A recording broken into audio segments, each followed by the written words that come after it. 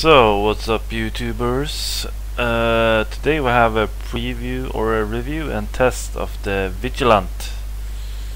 The Vigilante like new car that has come. It's like the Batmobile basically. It has everything that the Batmobile has. It looks like it. I think it's the old version of the Batmobile. You got the engine in front here. We're gonna pop the doors, guys, just to see how. Let's see here. We're gonna try to, pop the doors and see if something opens. Yeah, so we pop the doors, and as you can see here in first person, I'm gonna get rid of my. I'm gonna get rid of my gun and so as you can see, it's a kind of a true replica of the Batmobile. It has a system there, like with the fucking map and everything. Yeah, it's pretty good.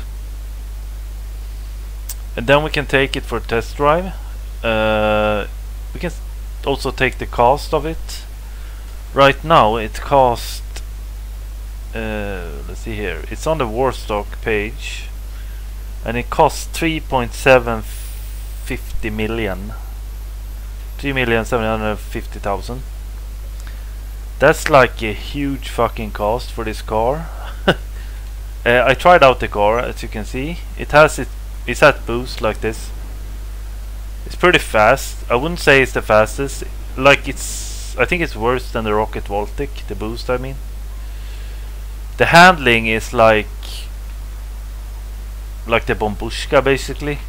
The handling is kind of bad on it. It has the gun, as you can see, two like miniguns in front.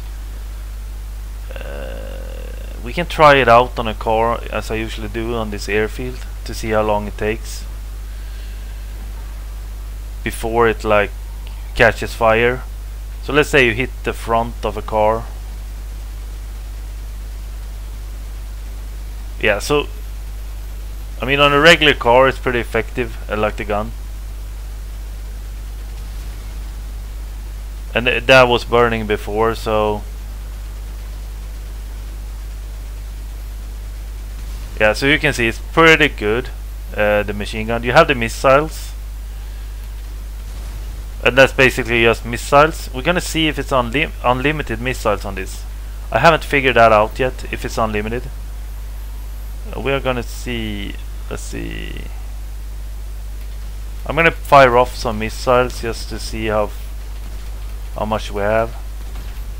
That was like 7, 8, 9, 10, 11, 20, 21, 22, 23, 24, 25, 27, 28, 30.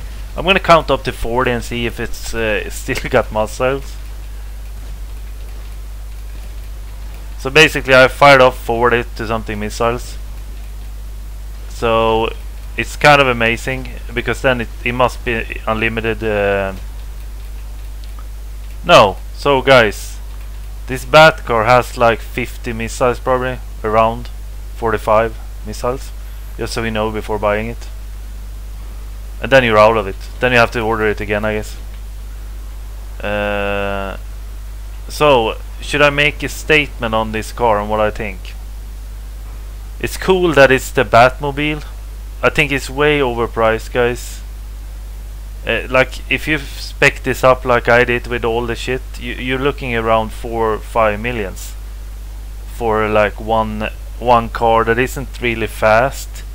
It has missiles and the machine gun, but compared to a Oppressor that can take everywhere. As I usually say in my video, I think it's a no-no for people that don't have the money. It's a yes for the people that want the retro Batman vehicle for some reason. The useness of it is never gonna beat out the Buzzard or the Hyde or anything that. It's just cool. It's a cool factor. And the armor, we can end this video by testing the armor, guys. Let's see. We can just throw a stick. Yeah, I think it's gonna blow up. I tried this before in one. We can see.